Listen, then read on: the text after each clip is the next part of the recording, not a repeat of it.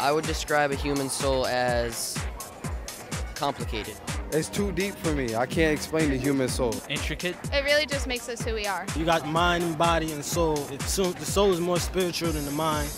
And like when you pray and stuff like that, that's comes from your soul. It's a part of you that will always be there if like your physical body isn't. As human beings, we are the most complex of all of God's created beings. And human nature means that we are ensouled bodies. Our bodies and souls, while separate, are intimately connected. We are aware of our minds in a certain way because we often feel ourselves making decisions going through a process. The way we think about our body can have a direct impact on it. The challenge as human beings is to remember that our lives, our persons, rely on a balance of all three things. We need to recognize that they are all connected.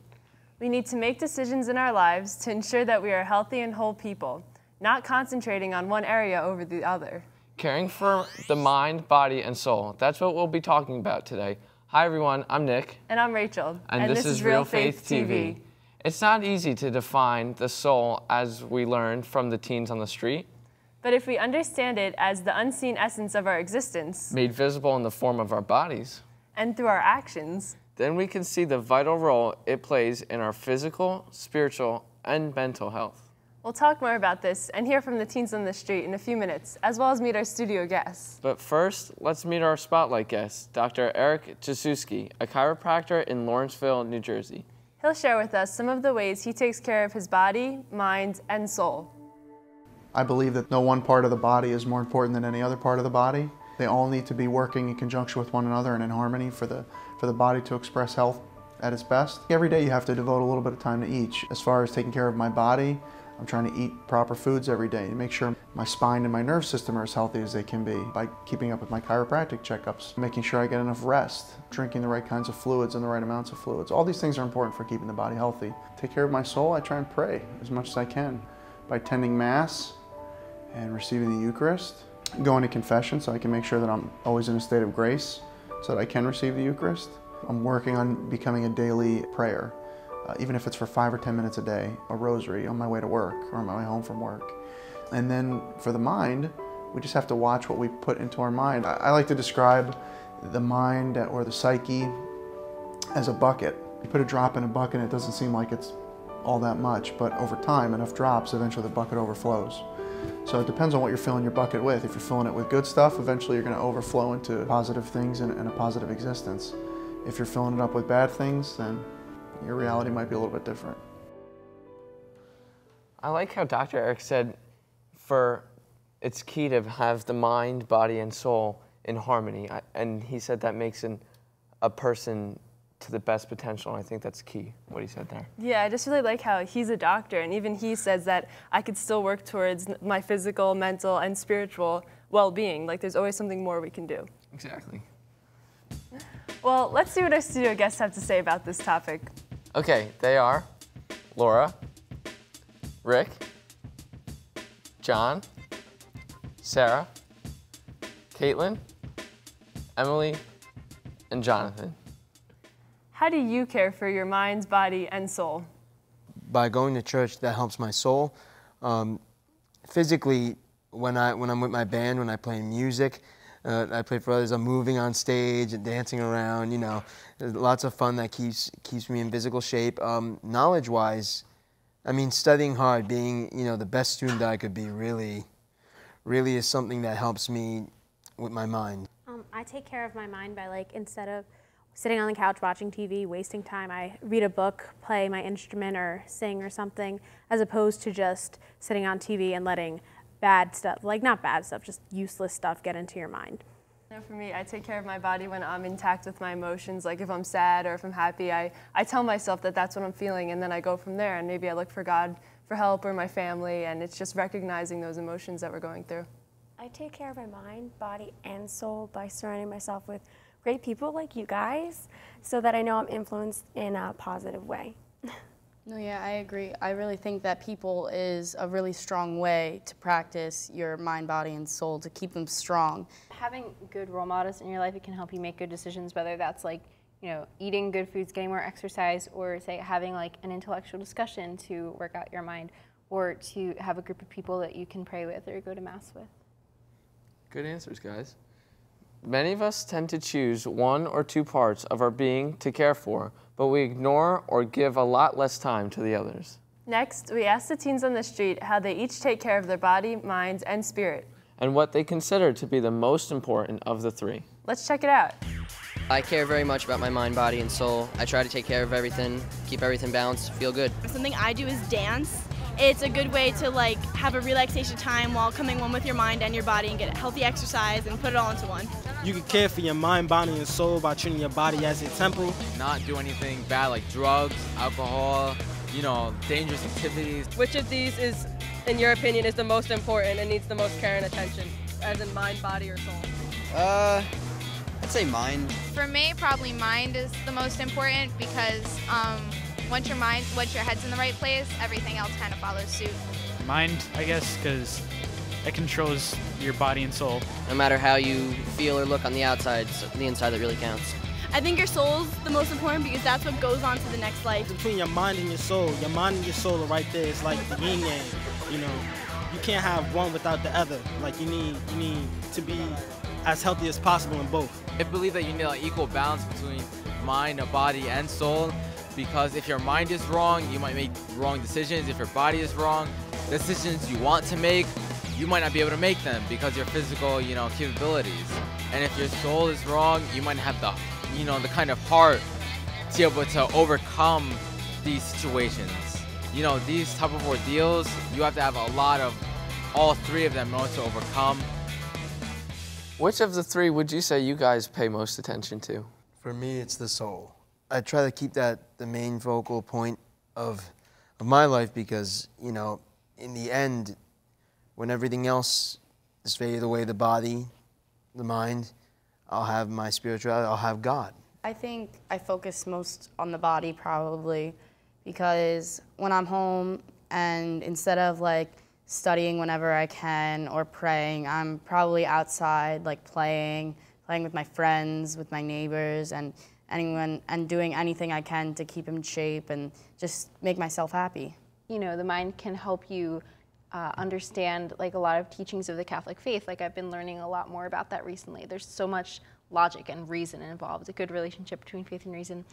I feel like sometimes I neglect the other aspects in order to keep up with my mind. I would say, oh, I don't want to go to the gym. I have this big project. I have a lot of studying.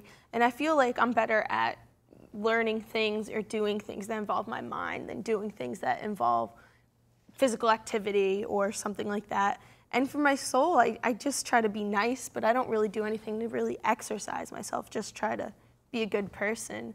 But I definitely go for mind most. I don't know if that's the best thing. But definitely for me, I think that I pay most attention to my body. I'm always worrying if my hair looks good and if I have enough makeup on, just like every other 16-year-old girl in the world. Like I wish I could focus more on like the mind and the soul, but I don't know why. I just need to make sure my hair is perfect and stuff, and I have the newest clothes. You know, I focus on my soul the most, trying to fill it with good things and positive things, because we live in a world where there's like a mix of good and bad, and it's sometimes hard. The world around us says we have to look a certain way or dress a certain way, and it has a main focus on our bodies. You don't really see advertisements for, oh, come deep in your soul or come deep in your mind, you know? It's basically focused on image, so. Caring for our bodies through physical activity and nutrition is certainly key to our overall health, as well as getting enough sleep and eating healthy. It's also important to develop our minds intentionally by studying and going to school. The soul is the integrated part of who we are and the only one of these three parts which lives forever. And we care for it by going to Mass every Sunday and receiving the Eucharist. We also care for it by spending time volunteering for charitable organizations or outreach programs, putting faith into action. Which of these do you take most care of?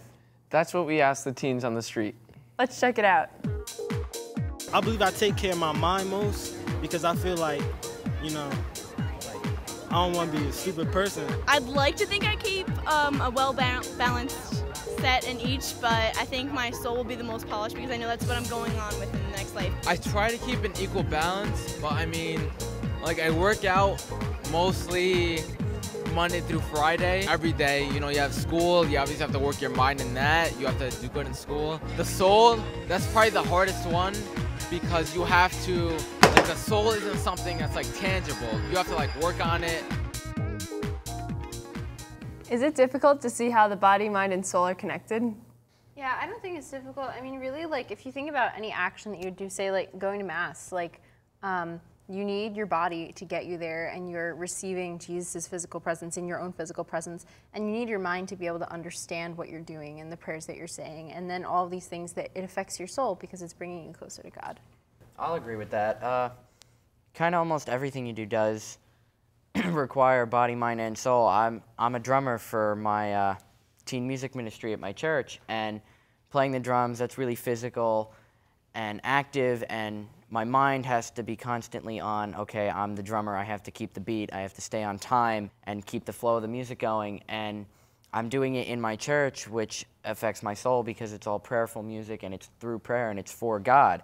So they all kind of come together in that aspect for myself.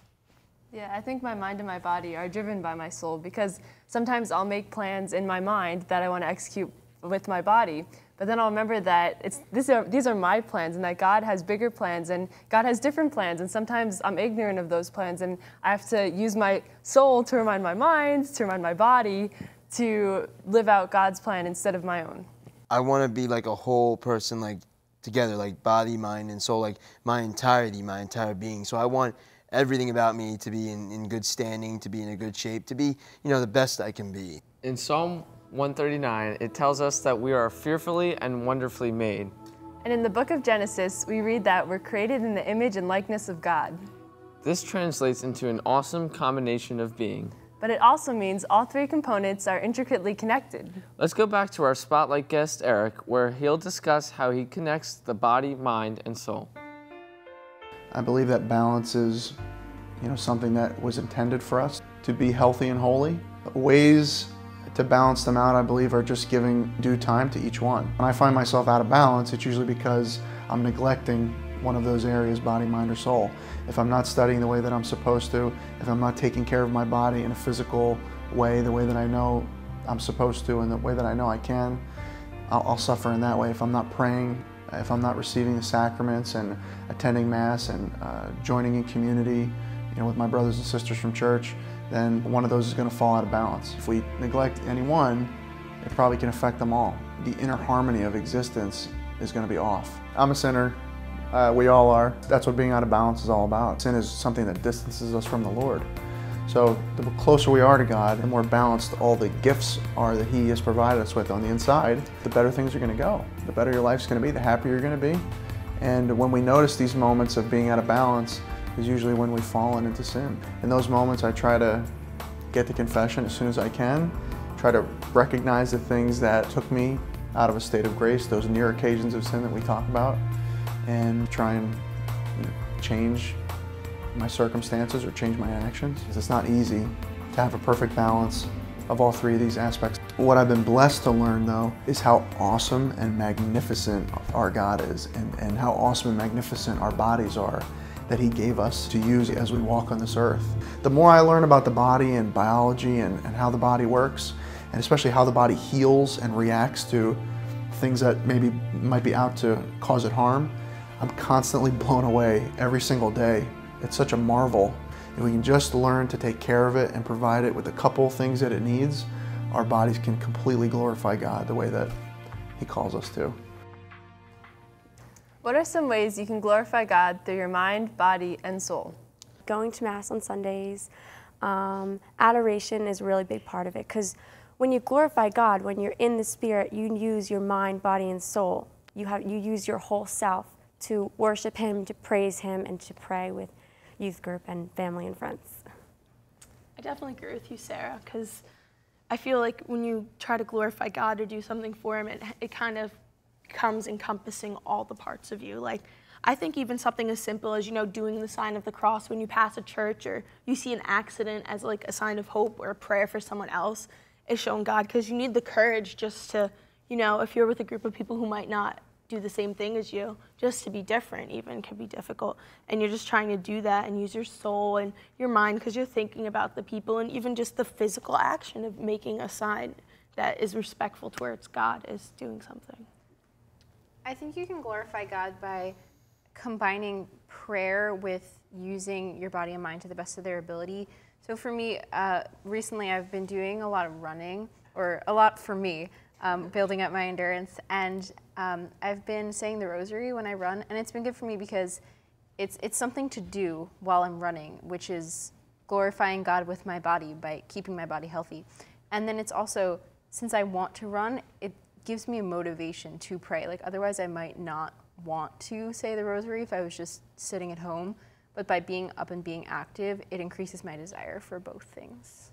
Yeah, I have the same thing as Caitlin. Like when I swim and when I'm swimming like a 500, I have like my mind kind of wanders. That's like really time when you're alone with your thoughts. And as strange as it sounds, you're doing a strenuous activity, but it's just peace of mind. And I just have a conversation with God saying, thank you for this opportunity for me to swim. Thank you for a healthy body. And you know, it's a great time to praise God when you're in physical activity. I think that God gives us a blueprint for life, and the best way to glorify Him is by exercising and strengthening our mind, body, and soul, so we could build that blueprint to the best of our ability, and I think that gives Him the most glory.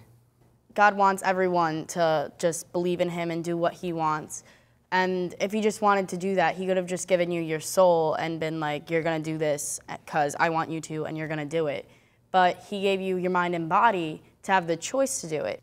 While we take care of our minds to some extent through school, and some of us may take care of our bodies through sports, many of us forget to take care of our souls. We have to use our minds if we go to school during the week. Practices for sports can be anywhere from 2 to 7 days a week. So when do we find time for our souls? Many of us attend Sunday Mass. Some other ways we can keep our soul in shape is to spend time in daily prayer and meditation. We can practice being more kind, patient, and loving. And take time to read spiritual books. A walk in nature. And share life intentionally with others. Reading scripture and reflecting on the ways Christ led His life on earth is also an excellent way to tend to our souls. These are ways to feed our soul. Next, Eric discusses how reflecting on Jesus' time in the desert is a way for him to understand the intense spiritual, mental, and physical pain he experienced as both God and man. In 1 Corinthians, it says, "Do you not know that your body is a temple of the Holy Spirit, whom you have from God, and that you are not your own? For you have been purchased at a price. Therefore, glorify God in your body." We think of God as being purely spiritual, and we forget that it's called hypostatic union of Jesus Christ, the fact that He is 100% man and 100% divine. We think of Jesus as being divine, but we forget that He was also a human being. It helps me to grow in my relationship with God because it helps me to understand a little bit better what He went through when He was here, walking among us. The fact that we have that spiritual, mental, and physical thing all happening within us at the same time, I believe that connects us more to the Lord.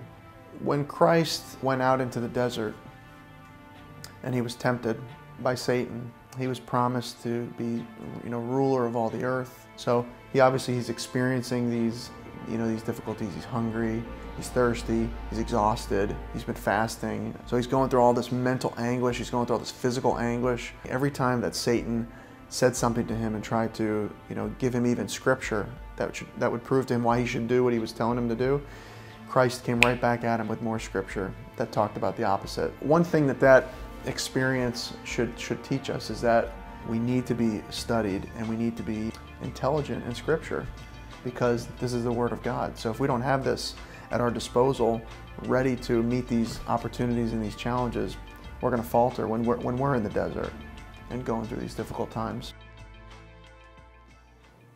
Another way to care for your soul is through service or outreach. According to Blessed John Paul II, by giving ourselves as a perfect gift, we find freedom to be who we are, to be who we were created to be.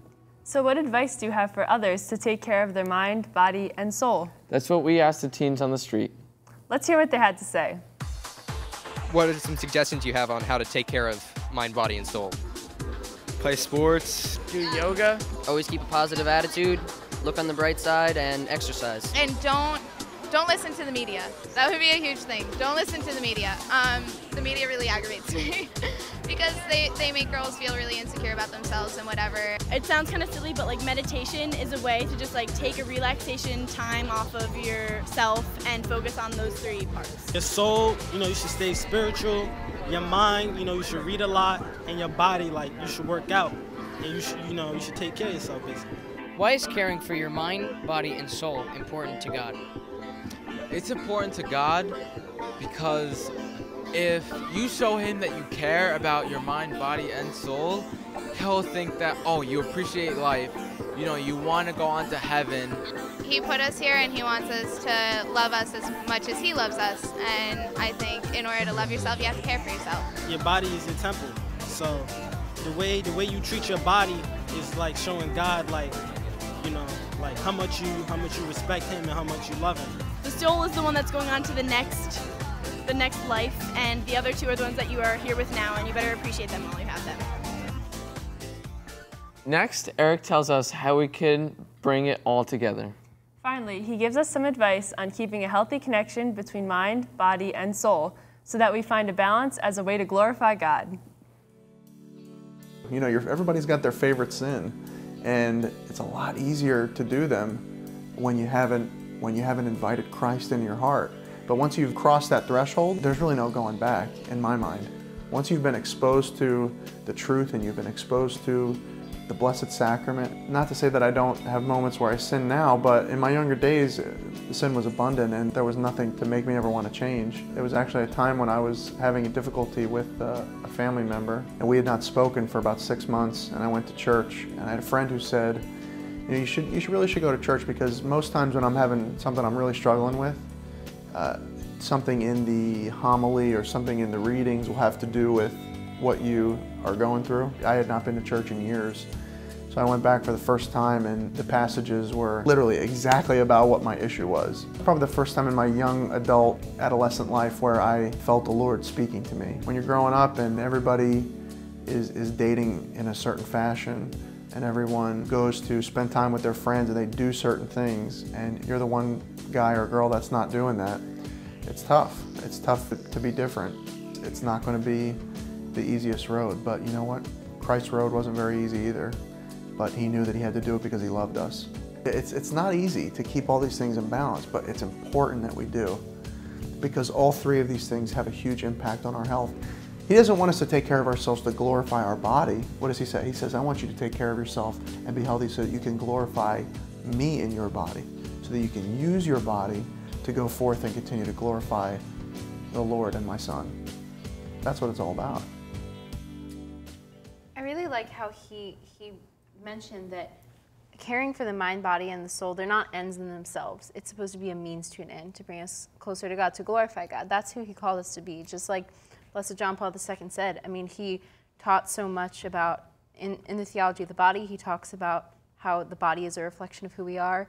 And in another document that I read called Fides et Ratio, he talks about how God's given us our intellect so that we can understand so many things. So, but he also says, I believe, that these things are not meant to be just for themselves. It's supposed to be to bring us closer to God. That's the root of who we are. I also think it's recognition of what we need to strengthen, because I know we all have the opportunity to strengthen our souls, our minds, and our bodies through various activities. And it's recognition, saying, hey, you know, I need to pray a little more, I need to go to the gym a little more, because where we are now, we could be so much further in the future if we drive ourselves and if we push ourselves to deepen in each one of those aspects. Exactly. I think it's good. I mean, personally, I can think about how we have mind, body, and soul relating. Like, they're three parts in one whole, like the package of who we are. Kind of like God is the Father, the Son, the Holy Spirit. The Father could be like your mind. The body of Jesus is like your body. And the Holy Spirit is like the wisdom, the like soul of it. So if you can think of yourself like as being all in one and like how it goes together, you just force yourself to make things go together. Well, one of the teens on the street and Eric said that our body is a temple. So like damaging it purposefully and doing things that you know aren't good for you definitely isn't what Christ wants for you. Part of being well-balanced means that we have to choose the ways to care for our whole person. It seems like an impossible task sometimes to find time for homework and friends and work and practices and God. But even though it's difficult to keep everything in balance, just being aware of this can help us to pay attention to what we feed these three important parts of our being. we need to look for how they are each connected to find a way to take good care of ourselves as a whole. And at least we will be on the path to being everything that God has made us to be. So how do you find a healthy balance of mind, body, and soul in your life? Do you connect them? We'd love to hear from you. Contact us at realfaithtv.com. Or share your thoughts with us on Twitter. And we'll leave you today with a prayer. Lord, you created us to be complex persons, people who are body, mind, and soul. Thank you for this abundant life. Please help me to find the best way to balance my life. And to take great care of the gift of my life. And we ask this through Christ our Lord. Amen. Thanks for watching. We'll see you next time on Real Faith TV. God bless.